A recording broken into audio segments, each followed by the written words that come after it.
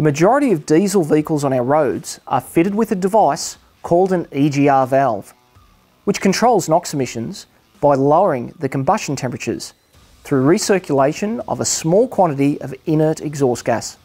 The intake manifolds on these engines tend to cake up with a sticky black muck or sludge and become restricted. Without being properly cleaned, the engine will suffer from power loss and increased fuel consumption.